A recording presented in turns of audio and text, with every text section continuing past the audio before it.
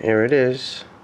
It's a brake mechanism, electronic dynamic braking off of a rowing machine, used to provide resistance when you dial up a bit of an increase in resistance in your regime. This is how it's done electronically. So basically, if you short the pins out here, this becomes very difficult to turn, and so that's how they do it. So instead of dumping and wasting the energy, I thought maybe we could generate some electricity with it.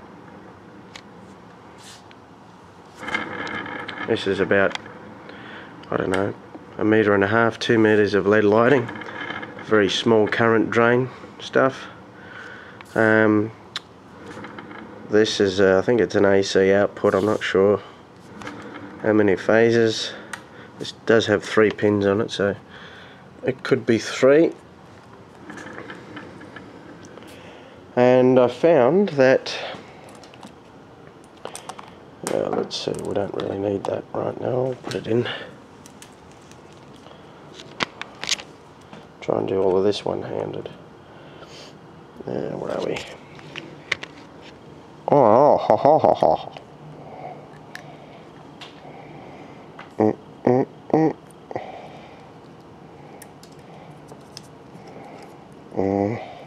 Huh.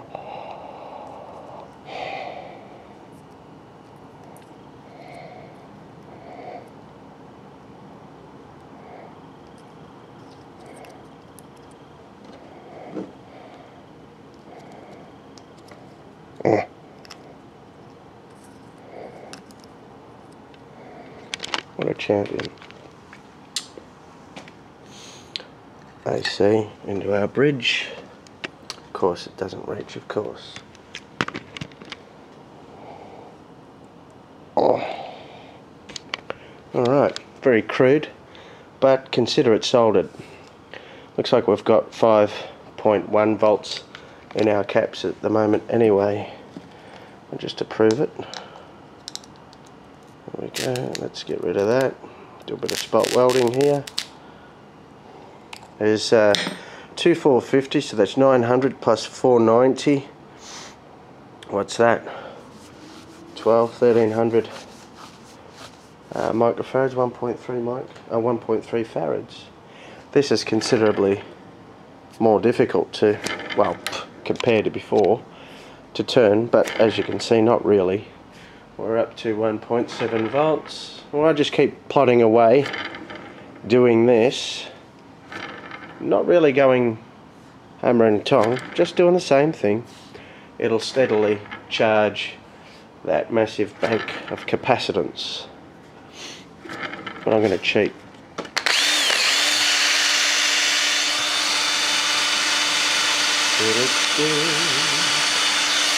It's not going much faster than how I was doing it by hand.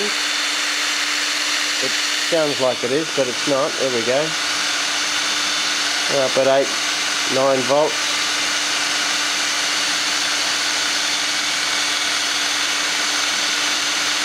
It's getting much brighter now.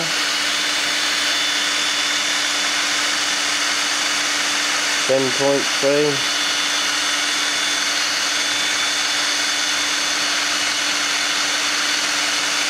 Let's see what it maxes out to at this speed. So look, it's not moving fast. It sounds like it is because this is a geared drill. So it's not moving. The capacitors are providing the power now. It's slowly decharging or decreasing. And one quick turn of that brings it back up again. The point being that whether you're up high or down low, that's all you need to do to keep it bright. I did this consistently. We can get it up back over 10 volts again. And these little LEDs are quite happy at that. But yeah, it's mainly the capacitors that are taking most of the charge because they store it. for those of you in YouTube land. Capacitors will store charge as inductors will. And we have this stationary, and we're just watching it count down. We'll see when they turn off. I think the threshold's about 8 volts. Gotta love autofocus cameras. Yeah, they're still bright enough to see if you're in a small room or a caravan or something. Let's just see. This one spin goes from 8 to over 8.5. Another spin takes us close to 9. A half a volt gain every time I hand spin it. So you can imagine that up on the roof with a prop, just spinning slowly like this, consistently, trickle charging a bank of lead acid batteries. It would, I think it would do quite nicely. Yeah. Let's have a look with the lights off.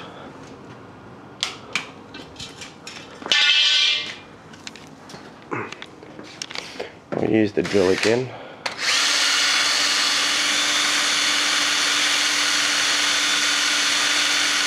It's at 9.5 volts now.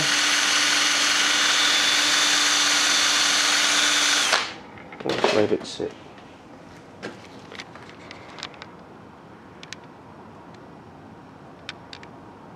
It's not a bad bit of light, I suppose, if you had it inside at a desk perhaps. I suppose you could put pedals on that thing and do an Alfred Traeger. Anyway, just thought it'd be an interesting thing to look out for those of you who like going to scrap yards. See if you can get hold of one of these. The whole thing is, that's thick cast iron. There's no voids in there. That's just completely, what, 1 inch thick, and down the side here as well. And for those steam engine enthusiasts, this would make a nice accompaniment to one. There you go.